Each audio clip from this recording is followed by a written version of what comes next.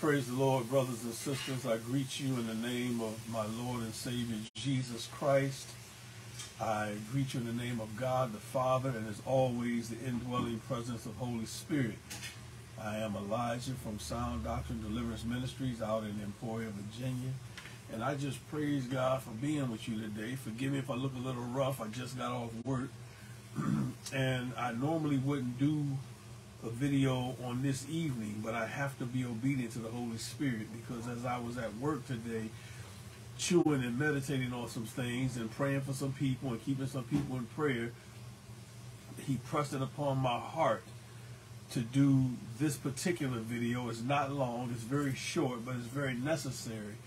So I want to say greetings and God bless you to Bishop Bunn out in North Carolina. I want to say greetings and God bless you to Pastor Rainey over in the Philippines, who's working with his flock, being a diligent servant of the Lord. I want to say greetings and blessings to Apostle Thornton down in Norfolk, Virginia, and say greetings and blessings to Pastor White, also down in the Norfolk area.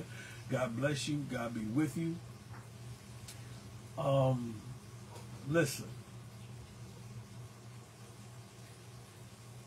To all of you who do study with me, to those of you who ask me certain questions, to those of you who are in the ministry, if you're new to the ministry, especially if you're new to the ministry, even if you're not in the position of a pastor or a prophet or an apostle, but you're in ministry, you're seeking God, you want to know what it is God would have you to do. You want Him to order your steps.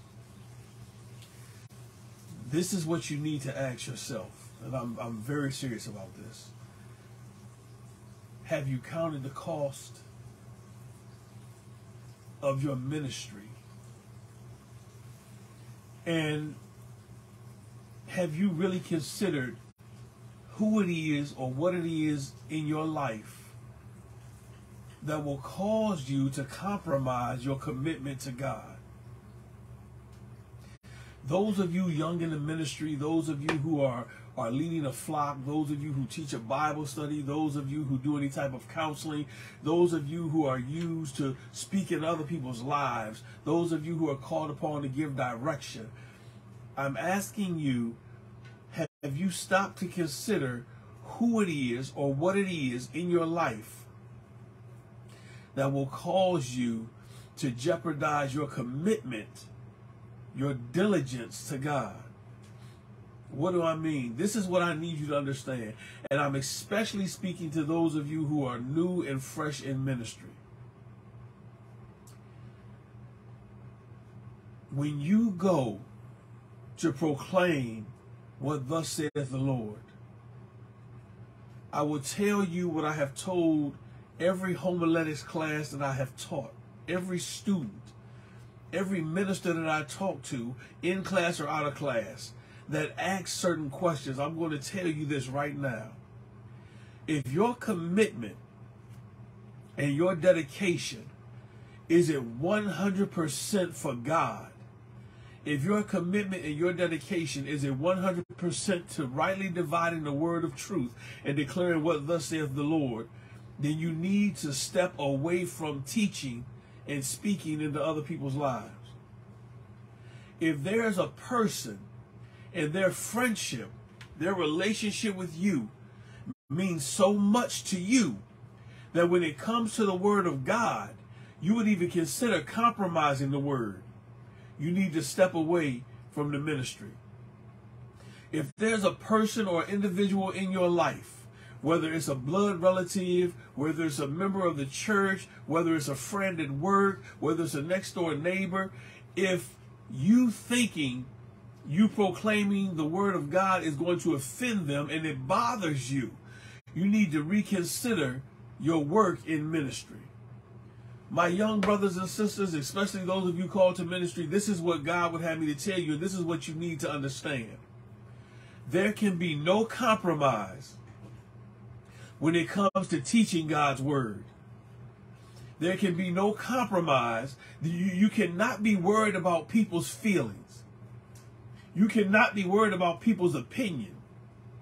You cannot be worried about who's going to get upset with you, who's going to get mad at you, who don't want to talk to you, who don't want to call you, who don't want to answer the phone when you call. That can be the least of your concern when you are called to teach and proclaim the word of God. Because understand this, brothers and sisters, the people in the church that say they love you, the people in the church that say they support you, those are going to be the ones that turn on you as soon as you start to teach something or preach something that goes against their own personal belief. I did not say that goes against the word of God. I said that goes against their own personal belief. And if losing that friendship or losing that connection is going to bother you to the point of causing you to be anxious or stagnant, then you need to consider your walk and your call in this ministry. You do not have time, nor should you waste energy focusing on who's upset behind you proclaiming the word of God, as long as you're proclaiming the truth and rightly dividing his word. You don't have time to worry about who doesn't answer the phone. You don't have time to worry about who doesn't respond to your messages. Let them be mad, miserable, and upset on their own. Let them talk about you. Let them shun you. Let them do all of that. Because it's the same thing the religious leaders did to Jesus. So count yourself lucky and count it all joy. Shake the dust off your feet and keep on moving. Because for every person that walks away from you because of the truth you speak in ministry, God will replace them tenfold with somebody of better character that will add more value and that is genuine. You hear these sayings, you always hear this cliche. They say God brings people in your life sometime for a season, sometime for a reason. Hogwash. God brings people in your life to show you the character of people. Genuine people will always be genuine people and be there. But people who have ulterior motives, they fly by night. They're here today, they're gone tomorrow, and your life is better off without them. So guard your heart. But more importantly, guard your calling from God. Guard the word. Folks will always find a reason to get mad and upset. Let them. It is not your job to cater to people's attitudes. It is not your job to try to sway people from their opinion. Declare what thus saith the Lord and let it go. You don't have to go back and forth. Let me share this with you, especially you, Pastor Randy, if you're listening. The thing I love about God is he's going to give you what you're looking for. If you are sold out to God, if you are committed to God, if you are dedicated to God, God is going to open up the treasures of his word on a level that will blow your mind. Take the time. I don't just mean study. I don't just mean read and study his word, but I mean take a passage, take a verse, take a line out of a verse, take a word out of a line, and fast and pray and meditate on that single word, day in and day out, 2 or 3 days at a time. Don't even pick up the word and go anywhere else. Get on that one word. Fast and pray until God gives you divine revelation of that one word and how he uses it throughout Scripture in the context that he uses it in. Find a verse and chew on that verse. Chew on that verse like a dog with a bone and ask God to unfold to you all the riches in that one verse. Find a passage. Find a subject.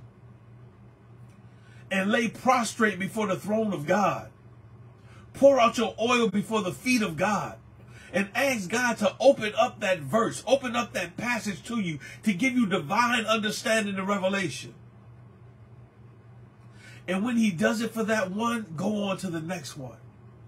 And go on to the next one. And go on to the next one. Until it becomes habit to you to just lay out before God on any subject, on any passage, on any verse, on any word. God's desire is to illuminate your mind, to give you divine understanding of his word, rightly divided. So that when you hear untruth, you recognize it for untruth and you can correct it. When you hear false doctrine, you can recognize it as false doctrine and correct it. When you see brothers who sincerely believes, when you see sisters who sincerely believe a certain way and you know it's wrong, in love you can correct them. But again, I say, if you're concerned about hurting feelings, if you're concerned about people not wanting to talk to you, if you're concerned about offending somebody with God's truth, you need to reconsider your calling in ministry. Ask God to attach you to people who love his truth, who want to hear his truth. And let me share this with you younger people in ministry. And this is a gem, a jewel I want you to put in your crown and never forget it. Don't waste your time and don't lose sleep. Don't browbeat old people who've been in church all their life and never learned the truth of God's word, but they think they know it all. Don't waste your breath going back and forth with them. They say there's no fool like an old fool, but there's no fool like an old fool in church who declares they know everything and don't know nothing. Don't get caught up, young people in ministry. Don't get caught up with trying to memorize every scripture, because you got a lot of old folk that'll memorize a scripture and quote a scripture and they cannot tell you what it means. Get in that word and get the context of the scripture. Get the true meaning of the scripture. Find out what it means from God's perspective. Because I'm going to share this with you. For everybody who studies with a Bible that has a commentary in it, most people's perspective is going to be guided by commentary. And the only thing commentary is the opinion of the writer. When you go to school of theology, find out who runs the school, because the teaching is going to be guided by the denomination that over top of the school. But when you fall on your face before Holy Spirit, Holy Spirit is not of a denomination. Holy Spirit is not of a man-made denomination. Holy Spirit is God. He's of truth. And he's going to enlighten your mind to his truth. So don't go back and forth with old people who know everything and make a lot of noise, especially old people who want to overtalk you and never allow you to get a word in edgewise. Don't waste your breath. Don't waste your time, because it will run you away from ministry. If you are sincere about your calling, if you are sincere about ministry, then fall on your face before God. Fast and pray. Start with your favorite passage. Whatever your favorite passage is, fall on your face before God on that favorite passage. Don't move off that passage. Day in, I don't care if it takes you 1, 2, or 3 days. Stay on your face until Holy Spirit opens your mind and opens your understanding about that passage. Ask him to show you the context of the passage. Ask him to show you the true meaning of the passage. Ask him to show you that passage rightly divided. And once you get that passage, start picking the words out of your favorite passage. Find out what those words mean in your English language. Then find out what those words mean in Hebrew and in Greek. Find out the differences so that when you hear certain things, you understand, well, okay, his understanding, her understanding is from an English version. But when you look at it in its original version, when you look at it in its original language, it has an entirely different meaning. Brothers and sisters, that's what happens to a lot of people, especially some in ministry.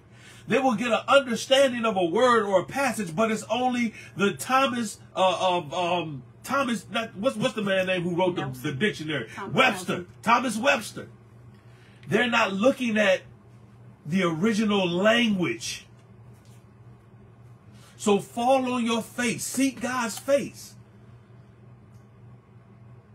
And make sure that this is for you. You're going to lose friends. You're going to lose family members. You're going to lose church members. And if that bothers you, walk away from the ministry. It's not for you. This thing that God called us to is not for the weak at heart. You have to count the cost. You have to be prepared to say goodbye to some people. You have to be prepared to say goodbye to some old friends.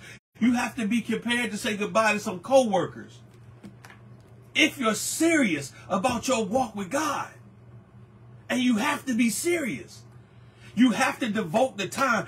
Listen, Kobe Bryant was the greatest basketball player that ever lived. I mean, stop it. I don't want to hear about Michael Jordan. I don't want to hear about LeBron James. I don't want to hear about Wilt Chamberlain. I don't want to hear about Kareem Abdul-Jabbar. Kobe Bryant, Kobe Bean Bryant was the greatest basketball player to step on the basketball court. And I will dispute that with you day in and day out. I'm making a point now. My point is, the thing that made the Mamba so great was the Mamba practiced his craft. The Mamba would stay after a game, a win or a loss, and shoot for 2 or 3 hours. He practiced his free throws. He practiced his post-up moves. He practiced his drive to the hole. He practiced with the right hand and the left hand. The Mamba practiced his craft because he was serious about his basketball game. And then he could sit down for hours and talk to you about other people who played the game. He could quote stats to you. He could tell you what happened on any given night because he wanted to be great at what he knew he was called to be, and that was a basketball player. So I need you to take that same mentality. If you're called to ministry, practice your craft. What do I mean? I mean, keep your face in that book. Study, research, dissect, cross-reference. Get other materials. Study your craft so that when you are called on to preach or teach the word, you haven't memorized it, you know it. It's a difference between memorizing scripture and knowing scripture. It's a difference between being able to stand up and quote 10, 15 scriptures and sound good and being up and stand up and teach 10 or 15 scriptures. It's a difference. I stopped trying to memorize scriptures years ago because I seen the futility in it. But I can teach anything in that book with the help and guidance of Holy Spirit. Rightly divided. That's what I'm telling you, you younger ones that's called to ministry. Don't go back and forth with Deacon Wampadilla, who been in church for 40 years and still don't know nothing. Don't go back and forth with that minister who been in church for 30 years and they sleep through half of the service. Don't go back and forth with anybody who can never admit when they're wrong when it comes to scripture. Because we're all learning. We're all learning. We're all seeking. We all want to know. We all have to be corrected. I love when somebody can call me out on something that I don't understand fully or I was wrong with.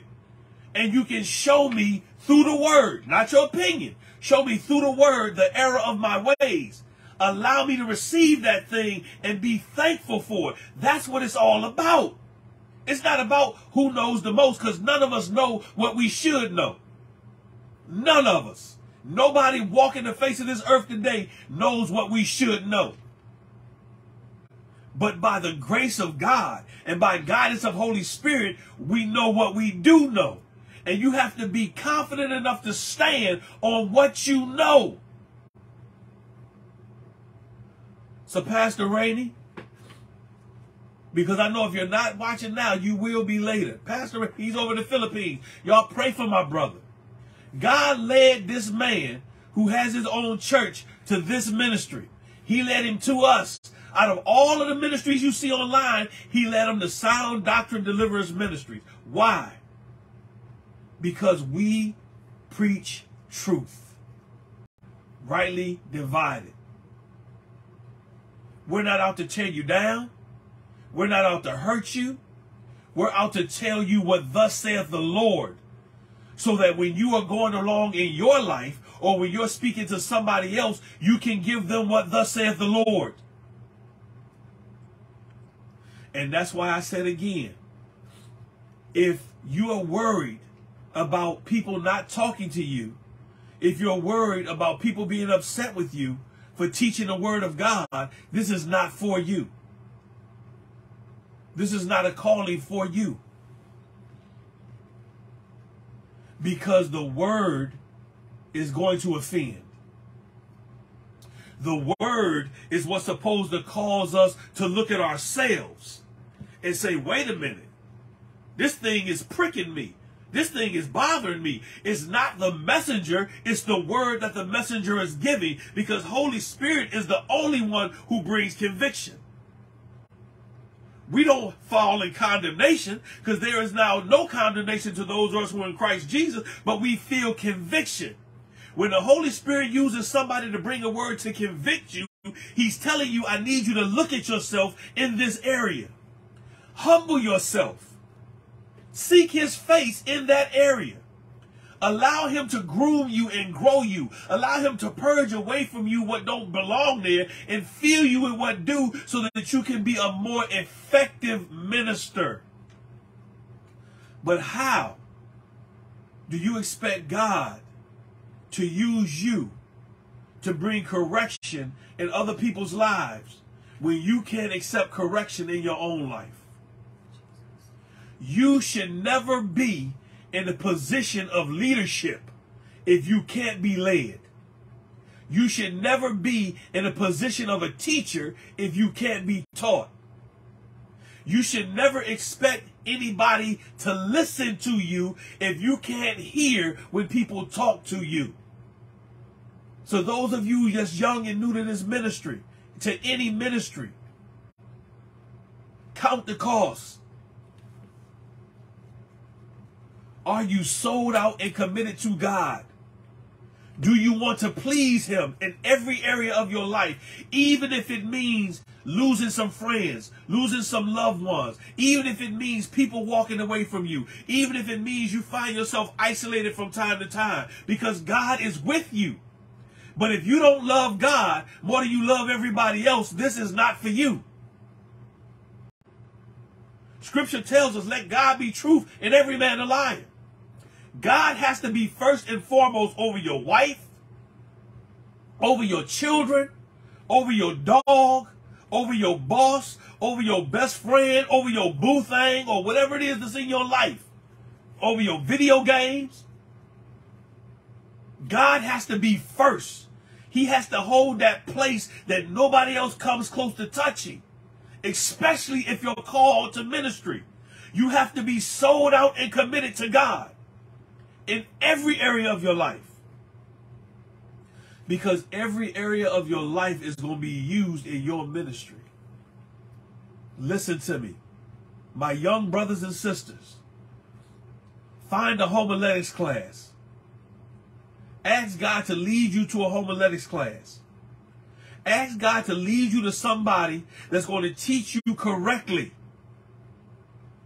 Ask God to lead you. And I'm not saying, listen, I'm not telling you to leave your church. I'm not telling you to leave your pastor, your grandmother. I'm not telling you to do none of that stuff. I'm telling you, for the sake of your ministry, to ask God to lead you to correct teaching of his word, rightly divided. Homiletics class teaches you how to preach and teach. It teaches you how to break down the words of God. It teaches you how to rightly divide truth. It teaches you how to seek out the scripture in its original language. It teaches you how to preach and teach above denominational lines. It teaches you how to reach everybody where they are. It teaches you how to preach those hard, difficult things that people shy away from. It teaches you what the word of God says and what it does not say. And it allows you to see the passages that people take out of context because it suits their purpose. Brothers and sisters, listen. When you teach the word of God, you don't have time to worry about opinion, because everybody's opinion is going to change based on what the subject is. And I'm going to tell you the true definition of a hypocrite. If you never knew what a hypocrite was, a hypocrite is more than just somebody who doesn't practice what they preach or tell you not to do this while they do it. A hypocrite goes further than that in the word of God. A hypocrite is somebody who will teach the word of God and want you to go along with the word of God up until the word of God offends them or goes against what they personally believe. Then it changes. That's a hypocrite. The word is the word. The word says what the word says. Rightly divided, the word of God never changes, because God never changes. So if A, B, and C in the word is good, and if God never changed A, B, and C, how come when it comes to you personally, now God changed something? That's a hypocrite. It's a liar, and it's dangerous. So fall on your face, fast and pray. God, what does your word mean? What does this passage mean? What does this teaching mean? Because I'm hearing this and I'm hearing that, and the two don't agree, but both people are saying Holy Spirit is telling them. Because a lot of people, brothers and sisters, do not be one of those ministers that lie on the Holy Spirit. Because a lot of people have learned the trick to say the Holy Spirit told me, because if people believe the Holy Spirit said it, then they're automatically going to accept it. More people lie on the Holy Spirit than Donald Trump lied the whole time he was in office. Every time somebody open their mouth and say God told him or the Holy Spirit told him, no, he does not. No, he did not.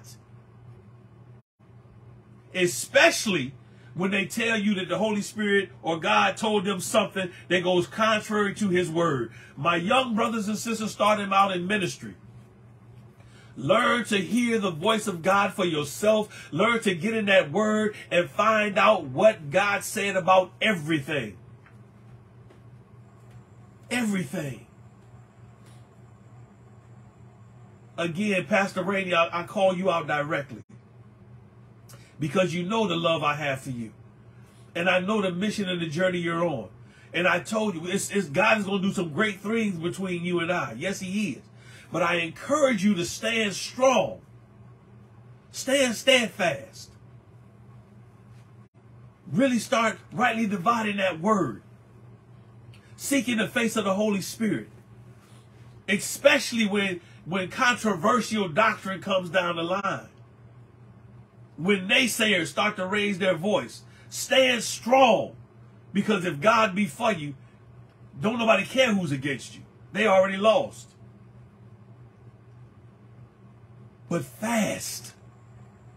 Fast with the intent of saying, Lord, I fast on this day because I need you to open up more of your word to me. I need a better understanding of your word. I turn away my plate. I turn away this show. I turn away this, that, and the other, because God, I need more of you. I need you to break down your word to me. Show me how to rightly divide your word of truth. Show me what this truly means. I don't want a denominational hearing. I don't want a commentary hearing. I want to know, Lord, what you meant when you had this written.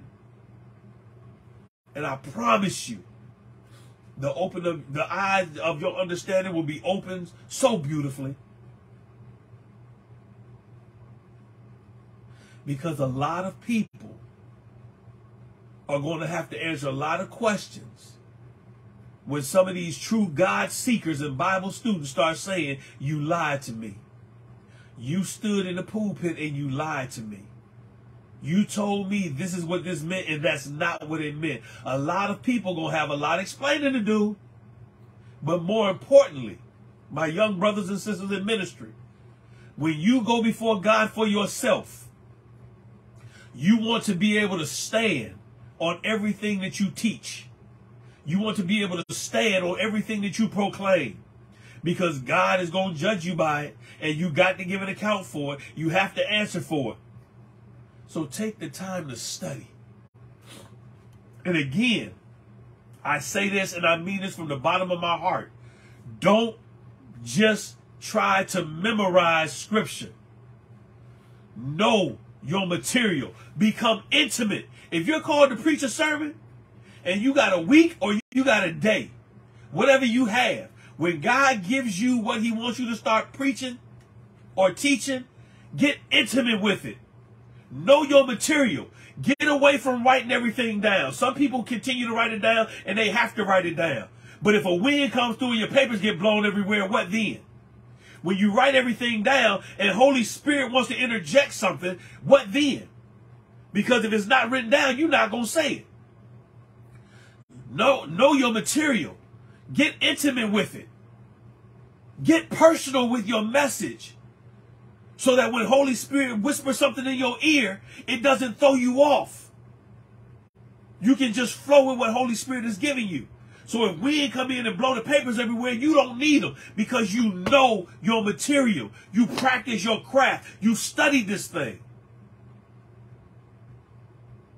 I just wanted to encourage you because I told you when the Lord gave it to me at work today, I had to be obedient. I haven't even taken a shower yet, but that's all right. The wife that made me some taco salad, and I'm going to enjoy that and try to watch me a little bit news. But I had to get this message out on this night because I had to be obedient. My young brothers and sisters in ministry, God is calling on you to really start dedicating time, fasting and praying and studying and seeking his face on his word. We are living in a time where people don't want to go to church. People not opening up books.